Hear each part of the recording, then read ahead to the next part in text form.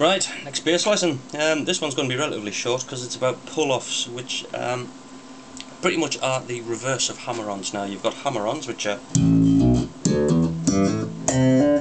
sort of thing. Now pull-offs are hammer-offs backwards. So you've got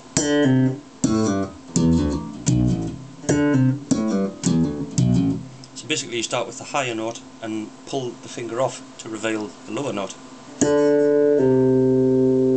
So say if you played something,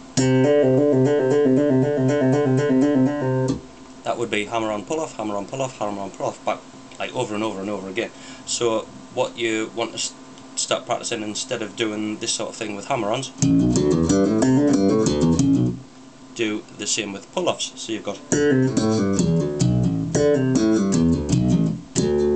you see what I mean? So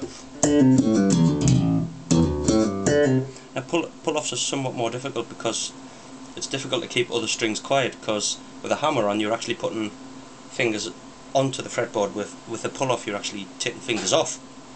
So it's actually a bit more difficult trying to keep the strings quiet. So bear that in mind, make sure you practice it a lot.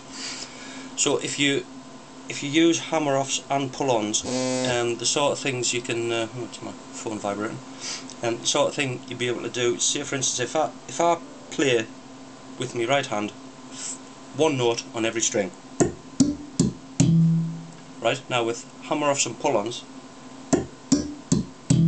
I can suddenly make that,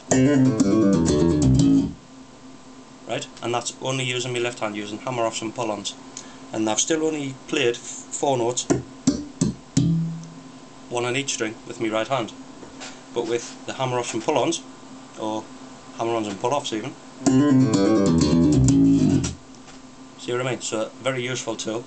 So that was, you start with that, so you're doing a hammer-on, a pull-off, and then you hammer on from the top string, you're hammering on to the next string down. So it's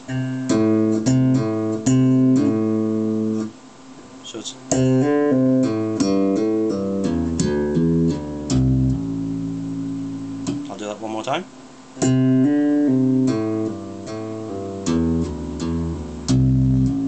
And see, I didn't even have to play that with my right hand. So really I could have just played one note. Doesn't exactly have the same sound if you...